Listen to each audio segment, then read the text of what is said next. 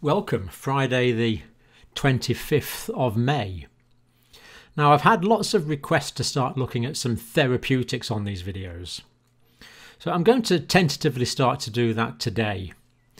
And there's a drug called Ivermectin which has been in the press a lot lately. So for some reason the popular news outlets seem to have got hold of this drug, Ivermectin. So what we want to do is look at what the actual science behind this is. And just to give you the bottom line on this, if you don't want to watch the video, it works in the laboratory situation with no idea whether it works in the real life situation.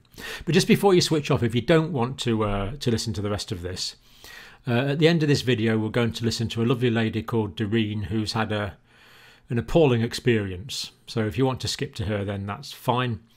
But if you want to look at a bit about the science behind this drug, Ivermectin, then stick around for this next part. It is interesting. Now, I think the first thing to say here is that there's a few things to say really. Let's say first of all that all drugs have the potential to do harm. So all drugs can potentially do harm. So you must never take any drug that's not prescribed by your own doctor or authorised prescriber for human medications. Because all drugs can be dangerous. So we don't want people taking drugs on their own initiative. They need to be officially, formally prescribed. Don't take a drug because I say so. In fact, I would never tell you to take a drug. But what terrifies me is some people on the internet do. That is absolutely terrifying. Because I don't know you as an individual. I can't tell you to take a drug. And the idea that some people suggest taking drugs on the internet is terrifying. So never take a drug unless it's prescribed for you personally by your doctor or healthcare prescriber. And the world is replete with people who've killed themselves with taking home remedies. So whatever you do, don't do that. And the next thing I want to say is that viruses are actually hard to study because bacteria are quite easy. You can just grow them up on a plate and they'll grow on their own. Just give them something to eat and they'll grow. But viruses can only grow inside human cells. Or inside other cells. Viruses out there in the world can grow inside plant cells, animal cells, all sorts of things. But this particular virus can only grow inside animal or human cells. Human cells and a small number of other animals. So they're actually quite hard to study, viruses. So even though there's untold trillions of them out there, to actually study them is a little more difficult. You need to use tissue cultures. And that's what this study has done. So let's go into the detail of this. Now, the thing about this drug is it's already approved. In fact, this is one of the World Health Organization's essential drugs, Ivermectin. So it's an essential drug and it's used all around the world, but for treating parasites, parasitic infections.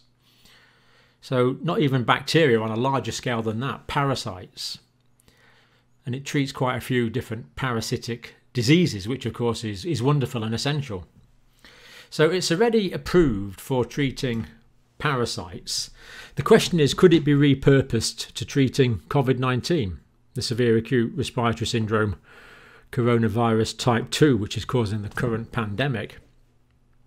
Well, why are we talking about this drug in the first place? Well, it's been previously shown to have broad spectrum antiviral activity in vitro. So in vitro literally means in glass. So we're talking about on the laboratory bench here. So in laboratory settings, Ivermectin has been shown to have broad antiviral activity.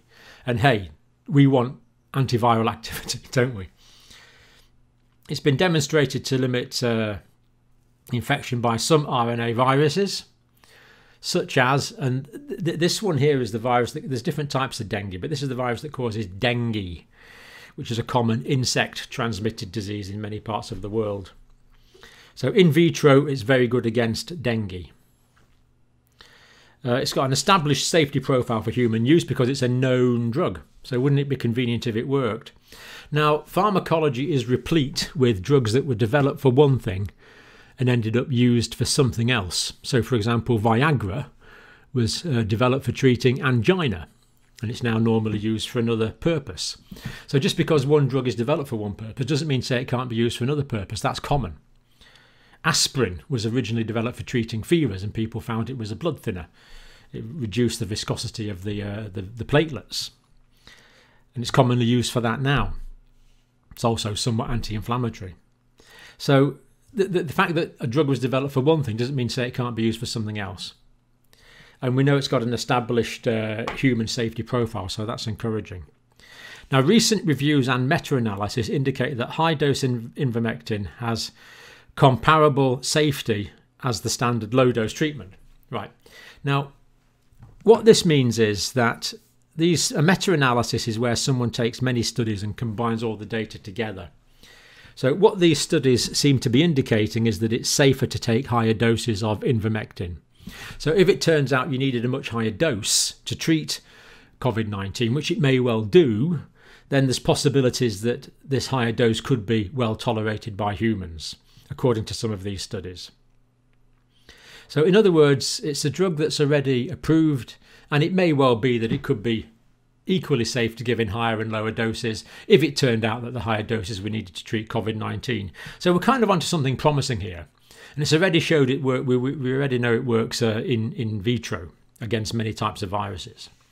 But does it work specifically against COVID-19 in vitro? Oh yeah, an inhibitor of SARS coronavirus 2 in vitro. So people have shown it does inhibit the COVID-19 virus in experimental conditions using tissue cultures. So this is known to be effective in vitro. And a single treatment able to effect a 5,000-fold reduction in viruses after 48 hours in cell cultures. So you have an infected cell culture, you treat it with ivermectin, 48 hours later there is a 5,000-fold reduction in the number of viruses present. So that is encouraging.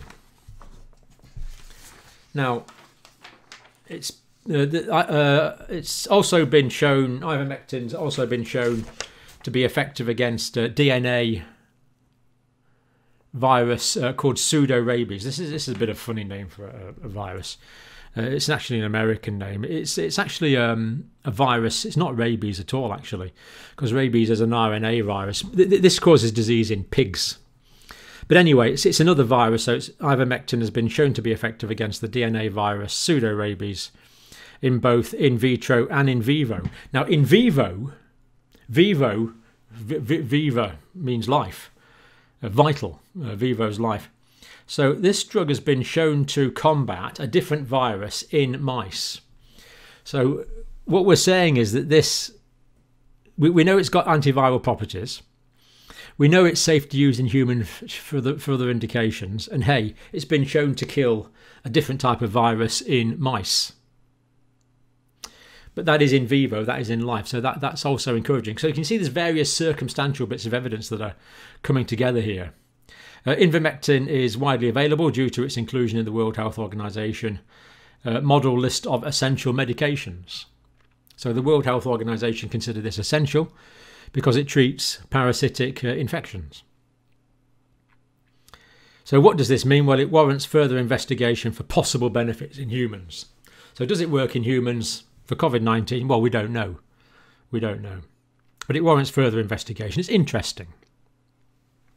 Now, it has been used in phase 3 clinical trials. Now, phase 3 clinical trials are trials where the drug is actually given to human people suffering from a disease and compared against a placebo, usually. So it has actually been used in phase 3 clinical trials in Thailand, 2014 to 2017, against dengue. This is the dengue virus. Now, remember, the ivermectin showed antiviral properties against dengue and against COVID-19 in vitro. So does it work in vivo, in life, against dengue? Well, a single daily oral dose was observed to be safe. So they thought it was safe to give, but no change in the amount of virus in the blood or clinical benefit was observed with the doses they were giving. So the trial in dengue basically didn't work. So we had a situation here where, yeah, it killed dengue in vitro, in the lab, but not in vivo, in life. And we know that the ivermectin kills COVID-19 virus in vitro, but will it kill it in life? Well, we don't know. We don't know yet. So, interesting. Now, there is a clinical trial being started, but that won't report till 2021. So we're not going to know this tomorrow. So I don't know why the press have picked up on this so much. It's an interesting candidate, there's no question about that. But it's not yet known if it's going to help COVID-19 in humans. It could well. It could well. But just to root ourselves in reality, before we listen to Doreen, let's just see what the US Food and Drug Administration, it's one of their frequently asked questions. Should I take Ivermectin to prevent or treat COVID-19? What do the Food and Drug Administration say? No. While there are approved uses for Ivermectin in people and animals, it is not approved for the prevention or treatment of COVID-19. You should not take any medicine to treat or prevent COVID-19 unless it has been prescribed to you by your healthcare provider and acquired from a legitimate source. Pretty strict, but I agree with every word. A recently released research article, and even here they put a disclaimer on, so I'm going to do the same, described the effect of Ivermectin on SARS coronavirus 2 in laboratory settings, in other words, in vitro settings. These type of laboratory studies are commonly used at an early stage of drug development. Additional testing is needed to determine whether ivermectin might be appropriate to prevent or treat coronavirus or COVID-19.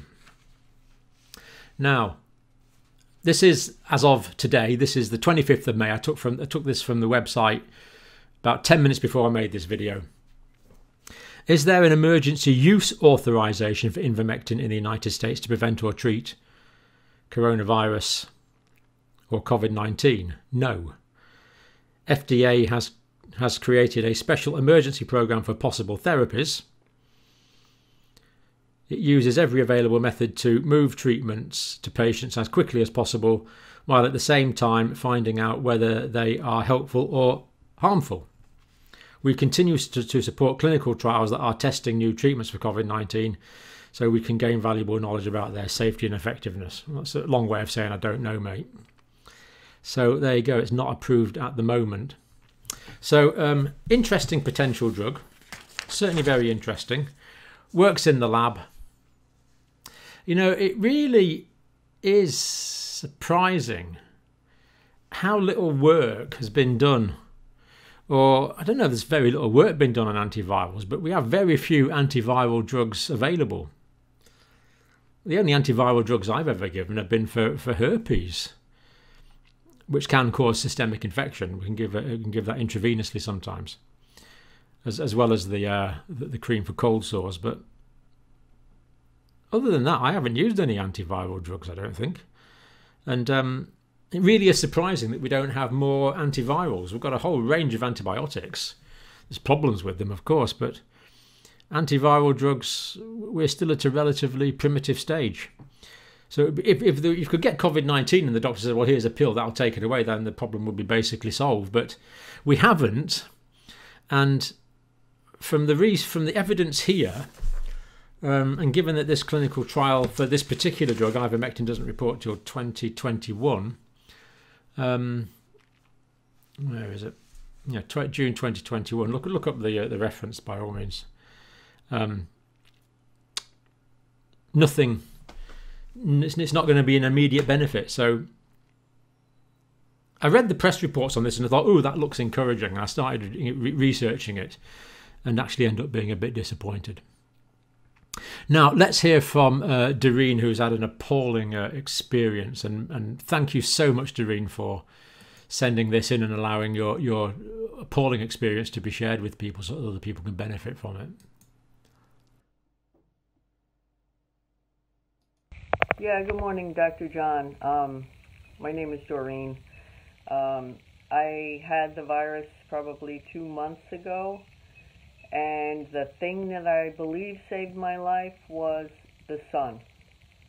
I had pretty much every symptom that they've found to date. sore throat, weakness, fevers, chills, difficulty breathing. One of the symptoms that I had that I haven't heard of with anyone else was the heaving. I was violently heaving. I had nothing in my stomach for 2 days, and my daughter sat at the end of my bed and literally thought she was going to lose me. I couldn't so much as take a sip of water. The heaving was so violent, and then the worst part, I had become so weak with the diarrhea and the pains in my stomach and just exhaustion and not being able to breathe well. I had become so weak that I couldn't sit on the toilet. I actually dragged myself outside probably 2 days before that, and sat in the sun. It was 65 one day and 70 the next. I live in New York, and I dragged myself outside and forced myself to breathe in that hot air and to get the vitamin D because of the videos that I had watched with you every single day for the past 2 months. I think that saved my life. I really, really believe that, and the fact that, you know, I wasn't alone. You know, I think that's a big factor. My daughter wanted to send me to the hospital, and I refused to go because I didn't want to die alone, and I really thought I was going to die. But that's all I can say is some of the things that you had mentioned early in your videos had really, really made a significant difference in the recovery. Absolutely. Doreen, I just can't thank you enough for sending that in. You've had this most appalling experience, and you've chosen to share it with other people. Thank you very much. You've obviously had a really bad time. I am so pleased you were better. So the weakness, the fever, and the chills. Now the chills, the reason you feel cold is because that's your body trying to warm up. The chills are you actually trying to warm up, so you feel chilled when your temperature is increasing, because we know the immune system works best when you're having a fever. The shortness of breath must have been quite an alarming feature as well. Now the heaving, in the UK we tend to call that retching. It's kind of like that when you feel like you're going to be sick, but sometimes you're not getting anything out. So the heaving is to do with vomiting and retching. And for 2 days you had that really bad. That must be appalling. And but just after 2 days, you were probably a bit dehydrated after that. So I imagine your urine volumes went down. So this can happen. And in hospitals, that's why I would sometimes give intravenous fluids. So you're right. Just taking small frequent sips of water is the thing to do. But you couldn't even keep that down. So it's not surprising you were weak. And I'm just so pleased that that you've got over this and that you're looking better now. Going outside, it worked for you. That's just wonderful. Fresh air is always, if you can get fresh air, it's always a good thing. So, but basically, thank you for sharing that experience. We appreciate that.